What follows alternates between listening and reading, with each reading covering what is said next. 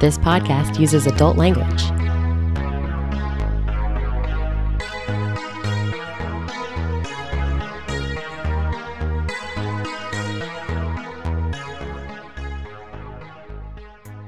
I'm Elisabeth.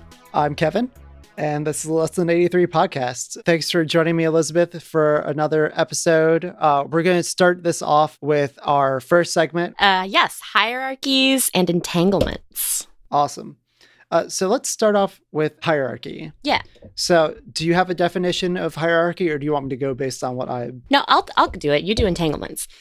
I would define hierarchy within a polyamorous context as being the idea that you have relationships of different levels, maybe, I would say. Like, levels might be a good way to express it. Some people might call them different priorities, but the idea is that a lot of common terminology with hierarchies is like primary relationship, secondary relationship. So your primary relationship might be your spouse or your live-in nesting partner that you've been with for several years, and you have, pets together, maybe kids.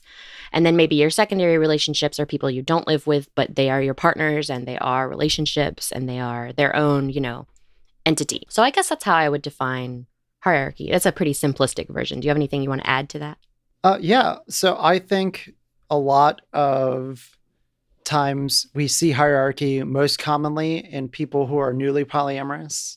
And, they come into the idea of being polyamorous while they're in a couple, and they want to maintain the sanctity or the importance of that existing relationship. What do you think drives that desire to build a hierarchy within a newly polyamorous relationship like that?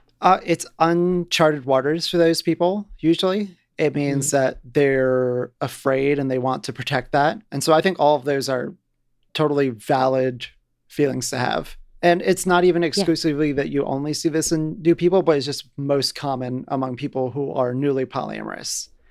I know for many years, I used primary as a term of convenience. This is before a term that we'll be using called nesting partner, which is a similar term, but more egalitarian in its roots. Yeah. Nesting partner is the person you live with, the person you spend most of your time with, hence the nest in the name. And so I always mention in group events, this is specifically a term I use to convey a lot of information that you can kind of glean from the idea of being a primary relationship. Right. Because the reality is very messy and hard to explain. And so no, I'm glad that we have like nesting partner as a term that's come into vogue and has come into my vocabulary. I like it. I like nesting partner.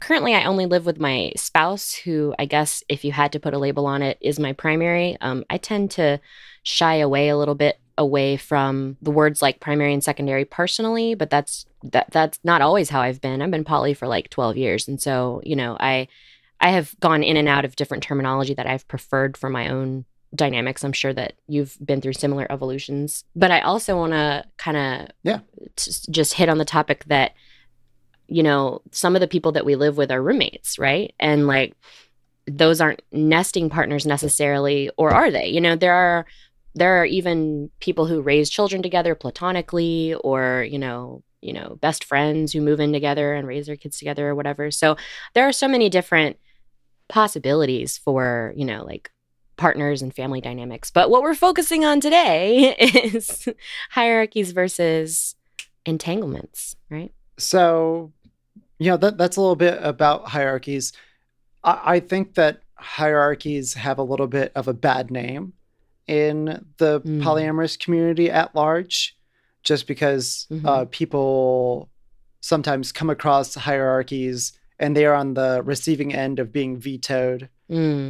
Or having other negative relationship decisions made for you by somebody that's not directly involved in your relationship. Right. Or being shunted into secondary territory and not feeling valid or validated or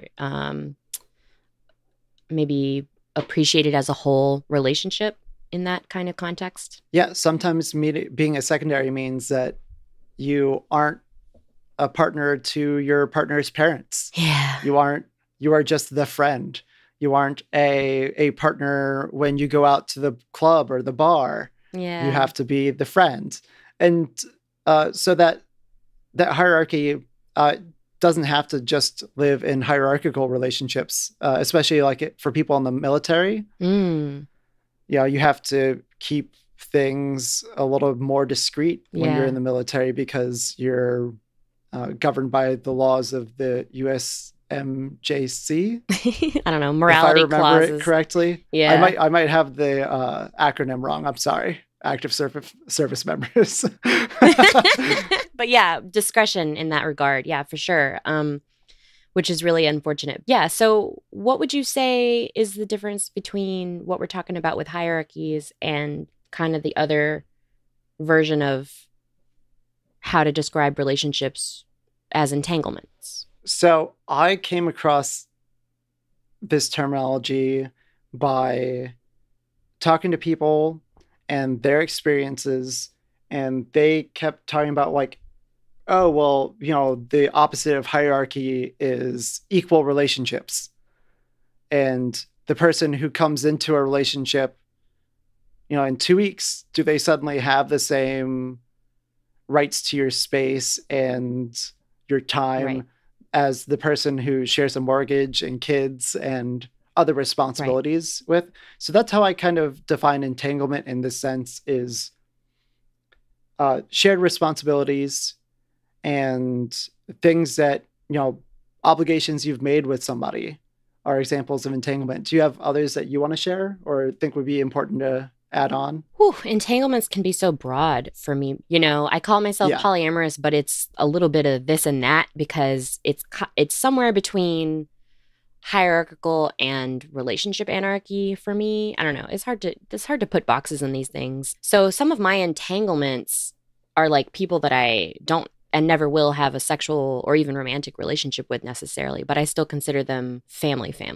So anyway, I think I'm going to leave the you have more experience talking about and listening to the community talk about entanglements than I do. So I want to leave that up to you a little bit more.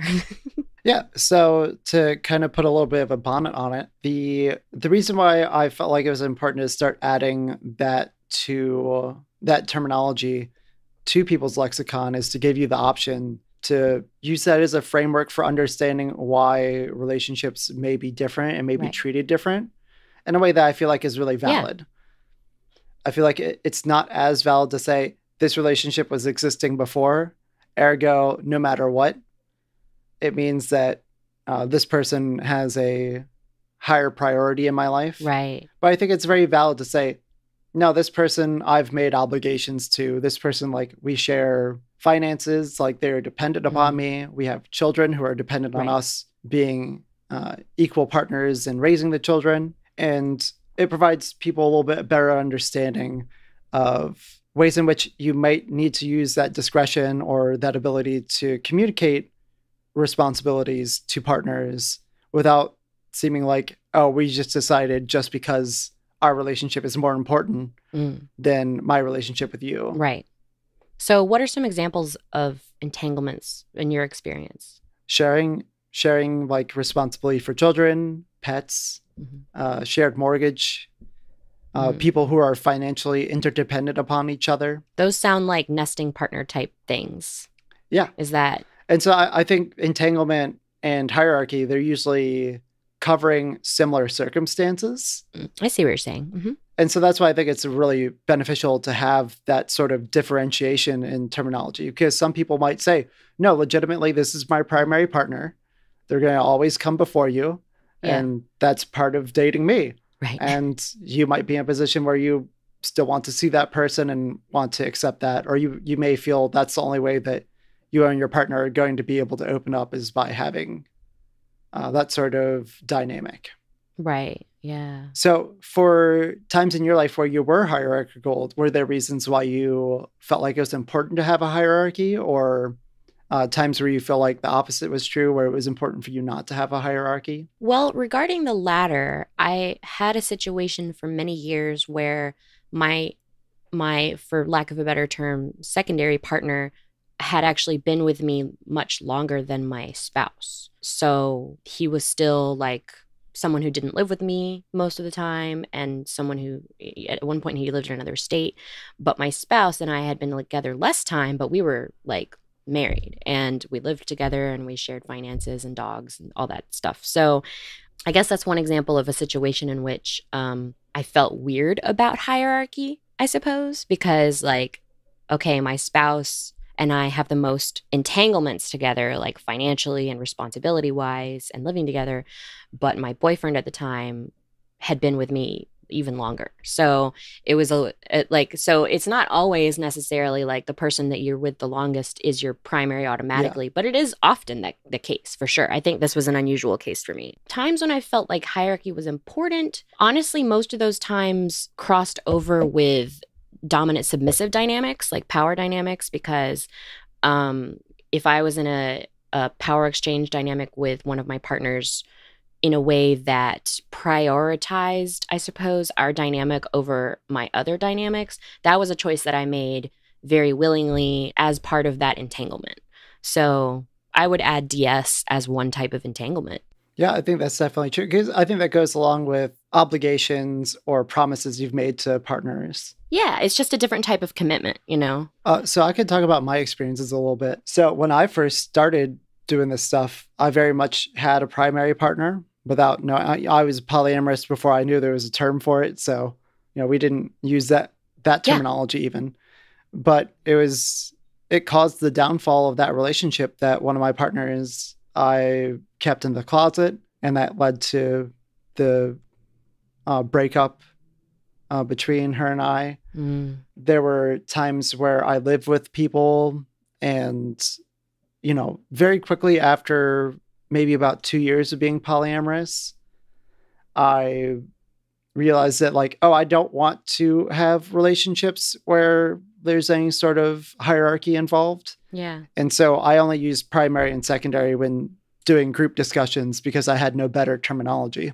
Right. Yeah. And people make assumptions about different terms. Like what does spouse mean? What does boyfriend mean? What does play partner mean? Yeah. It's interesting how obviously every dynamic is unique. That's what I love about polyamory is that, I can, not that people fill XYZ box that I'm looking for necessarily, but like that each dynamic is its own living, breathing thing. And, it's hard to force those entire lives into boxes. And so I like the freedom of polyamory to be able to explore those different types of relationships without a lot of restrictions. I think even for all romantic relationships, polyamorous, monogamous, and otherwise, that relationships are much more like a buffet than they are, a meal selected off of a menu.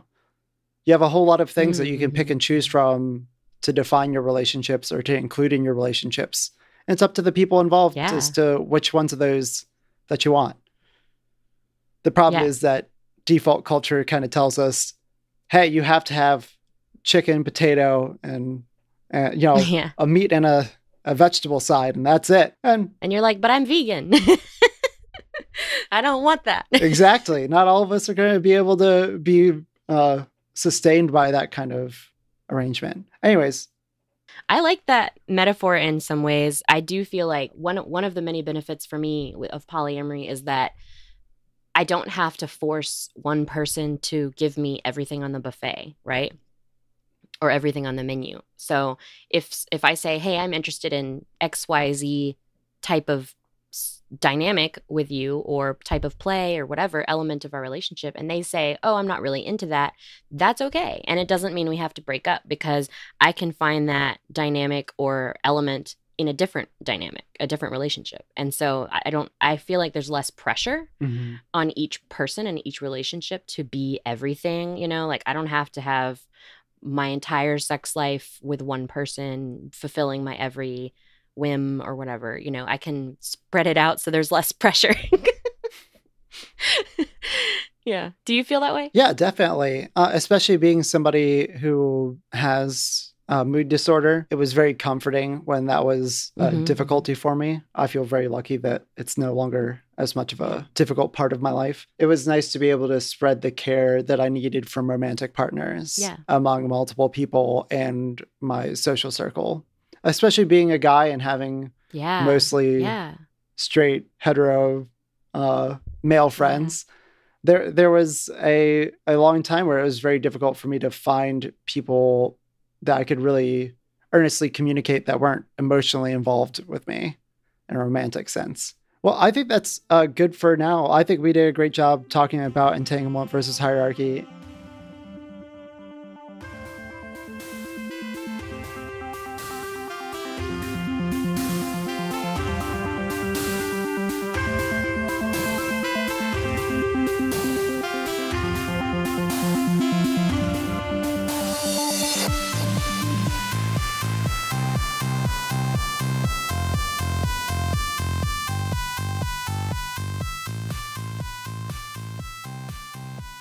Welcome back to another Relationship Amateur Hour with me and Elizabeth. Yay. So we've got us two. We call it Relationship Amateur Hour because we're not medical or psychological or any otherwise professionals in that sort of sense. We're just people with a lot of experience. So take that with whatever caution you feel like it deserves. So you had a couple of questions for us.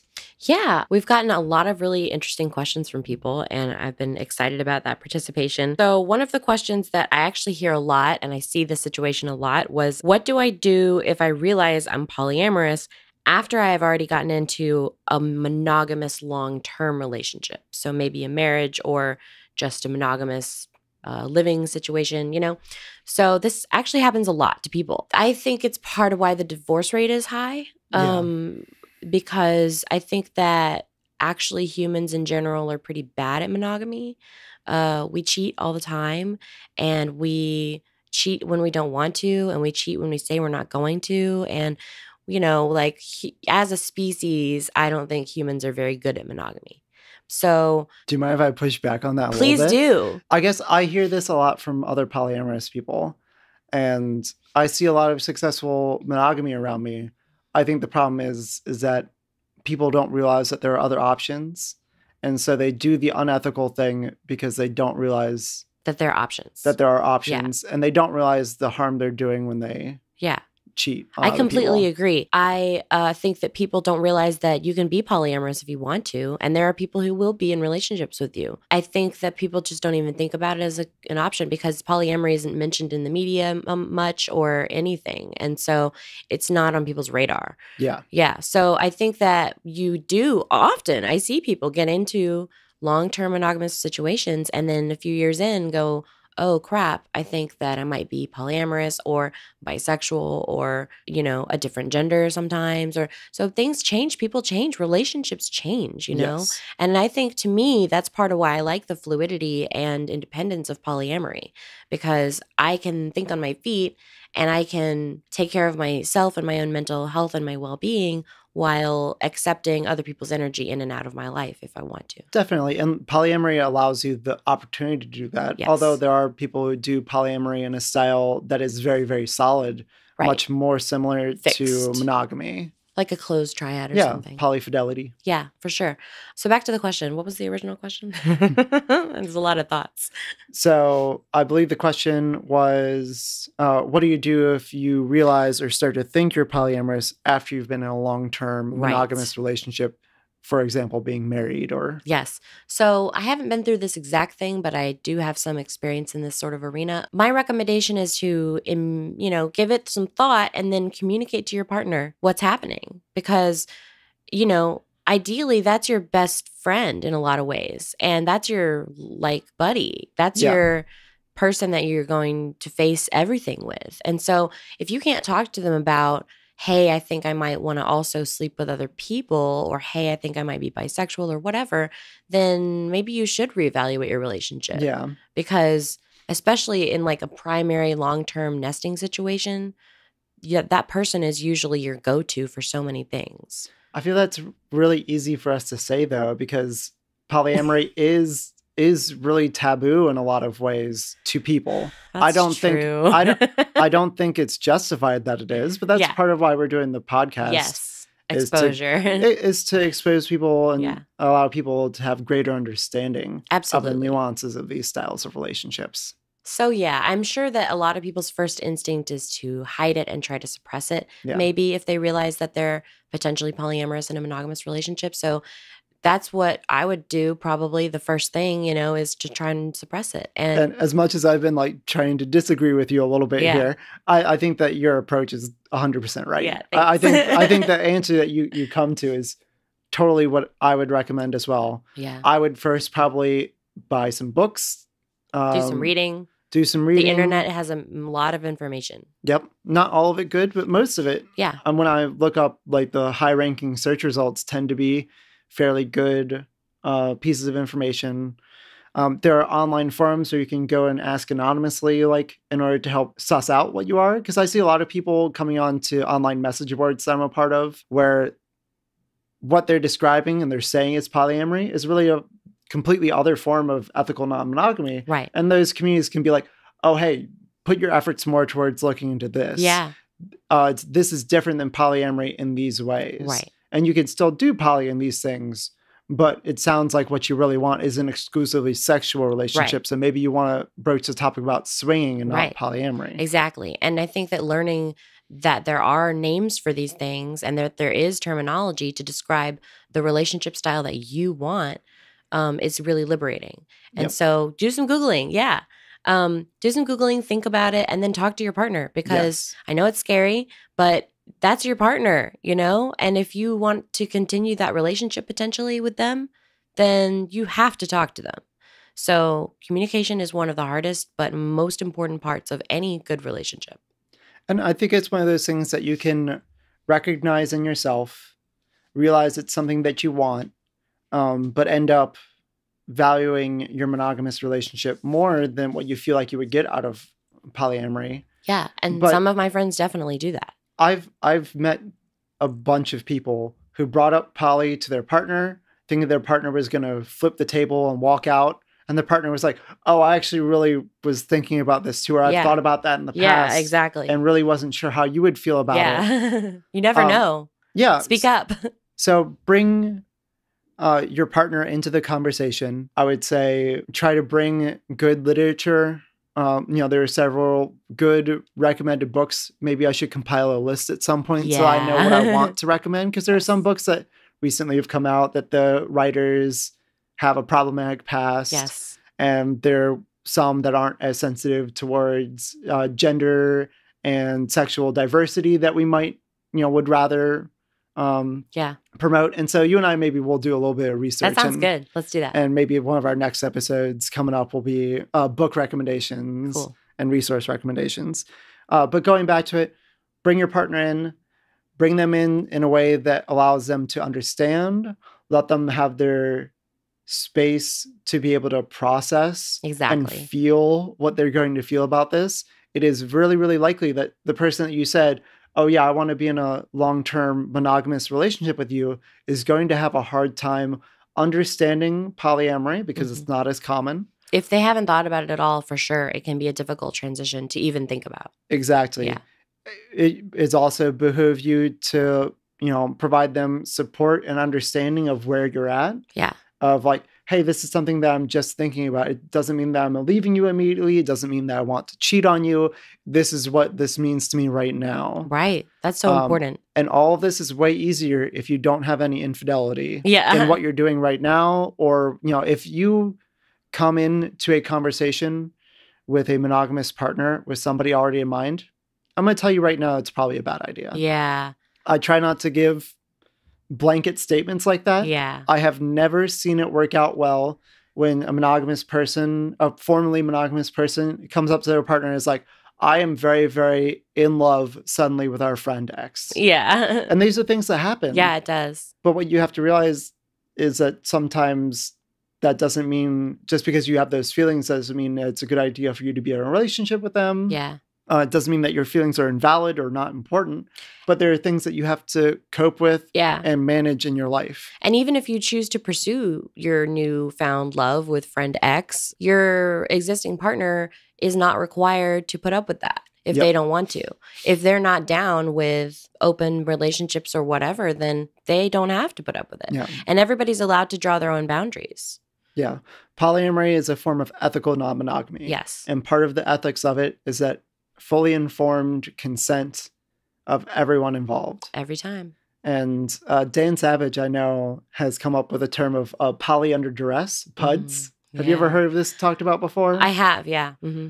And that's something to be concerned about. Some people will be so invested in a relationship with you that they will completely take themselves out of even the thought of like breaking up in order to not be in a polyamorous relationship. Yeah. They will do whatever it takes in order to maintain that status quo, that relationship they've relied on for a long time, because it's what they want. And they do so begrudgingly, and that ends up being difficult. Mm-hmm. So other things I would recommend, if you have a local poly community, bring your partner there. Hopefully it's a well-run adult organization where they're not going to bash people who are monogamous. Right. We try to do that here in our local community. We even now have a co-leader. Yeah, who's monogamous. One of our biggest polyamorous group who is now actively monogamous. Yeah. I think it's good for us to be open to poly-curious people, and or even people who've gone back to monogamy, like we just talked about. So yeah, walk into those groups, say like, "Hey, I'm interested in poly. We've been in a long-term monogamous relationship."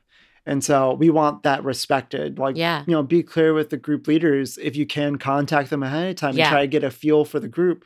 If they give you a really crass response, maybe not the group for you, maybe participate online in other ways.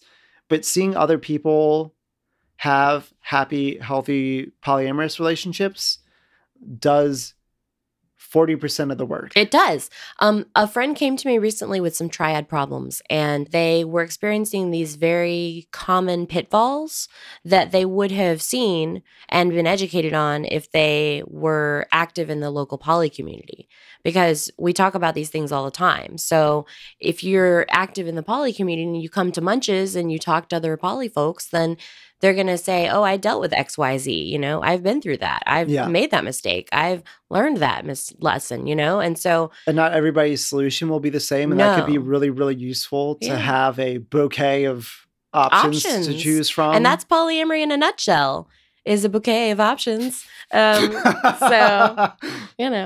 I think it's important to reach out to other polyamorous people and learn from them, because if you don't, then you're shooting yourself in the foot and you're not using all the resources that are available to you, and you're making it more difficult for yourself. So not everybody's going to have a local poly community. But it exists online. That you'll be able to participate in physically. But, reading articles about people who have had families or long-term relationships that transferred and, converted over from a monogamous to a polyamorous relationship. The way that can look sometimes is that one partner wants to stay monogamous and allows the other person to be polyamorous. So that's one style. It doesn't have to be that, like, just because you're dating a polyamorous person, you absolutely 110% have to be dating other people. Yeah, no. For me personally, it's much easier for me to cope with feelings and understand and be compersive, like feeling happy with my other partner's happiness, if I'm also dating other people. But that's not the way everybody's going to be wired. And especially if you're not a polyamorous person, if you're the monogamous partner going into all this, it's going to be a little difficult for you. So transferring over, a lot of people's initial knee-jerk reaction is to make a lot of rules. Yeah, I did that. And you'll hear that's pretty common. A lot of people, they feel such a lack of control over their partner that they want to make up for it by making a lot of rules that make them feel more comfortable. And when you're entering polyamory, the future can be very uncertain and scary. Yeah. And so, of course, we want to try to control that. And not all rules that you make are going to be bad.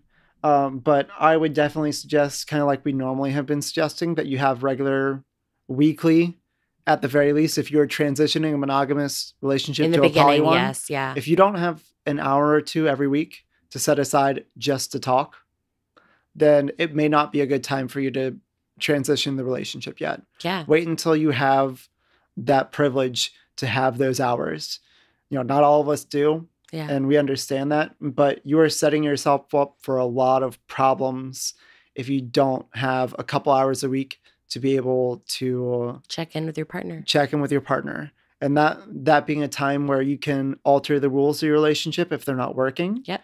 For you to hear your partner's concerns, whether that be the monogamous or the polyamorous person, everybody be able to talk in an arena where you are both able to say your piece. I recommend looking up and learning how to use nonviolent communication.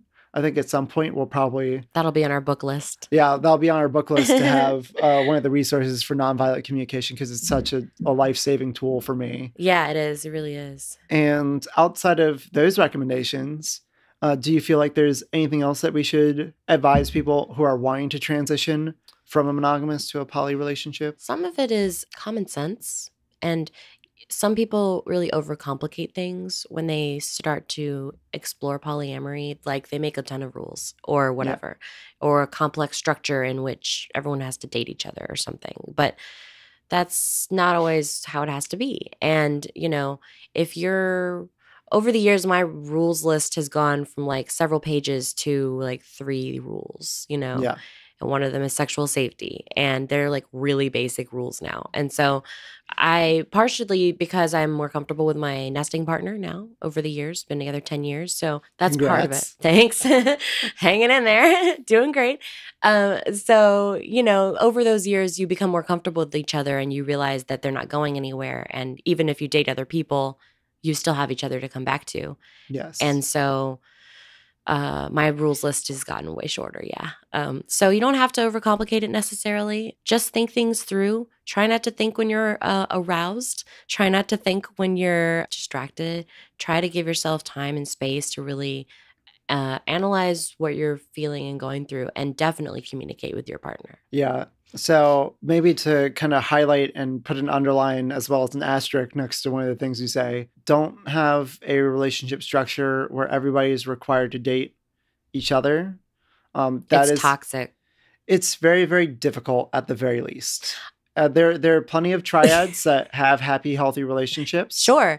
But I think those relationships have to be chosen individually. Yes. You can't just date someone and then their partner says, oh, well, you're with them, so you have to be with me too. Yep. That is not healthy. And bad. I've seen it happen many times, and it's happened to me. And it's not consensual, because poly under duress, we were talking about Dan Savage, right? That's not good. That's not healthy. And so if you feel like you're required to date so-and-so person because they're your partner's partner or whatever, please analyze your boundaries, and what you want and who you actually want to date. Sounds great. We'll definitely have to have a whole episode on rules. Oh, yeah. If we haven't already before this episode comes out, because we kind of record everything in sections. I think that would definitely be something we could really dive into a lot of. Let's do it.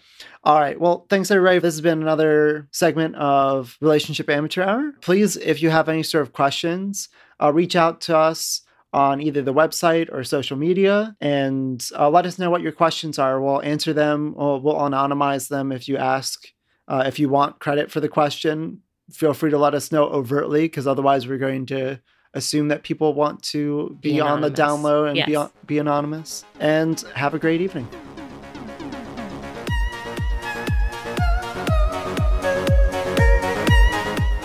You can find us on Twitter, through email, or on Reddit.